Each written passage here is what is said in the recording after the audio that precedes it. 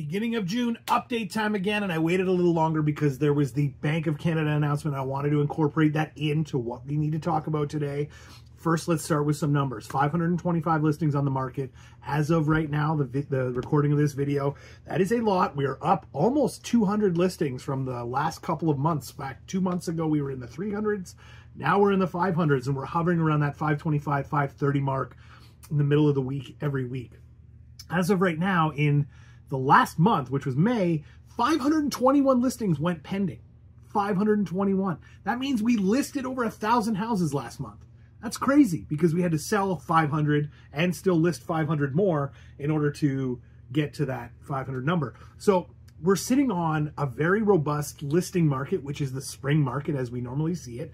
The average sale price for those houses that sold was 1.26, which is actually up again from the 1.1 range we were seeing the last few months, and 27 days on market. So that's come down a little bit because it was in the 30s last month.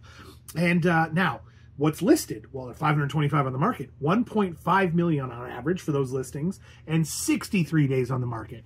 Those numbers are slightly skewed because there's some really big listings out there that are 14 million, 8 million, things like that. But if you take those off, the number's still in the 50s, and the reality is it's always going to be back down to price. Now, let's talk about what this rate hike, this rate reduction, I should say.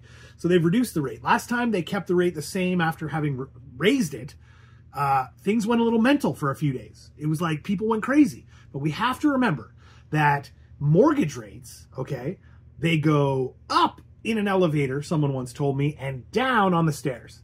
So they very much fly up very fast, very quickly, so people can make money as quickly as possible, and they come down as slowly as they possibly can in order to percolate into the market a little easier. So things aren't going to happen right away, but keep your eye out because this market might start hopping a little bit quicker in the coming months.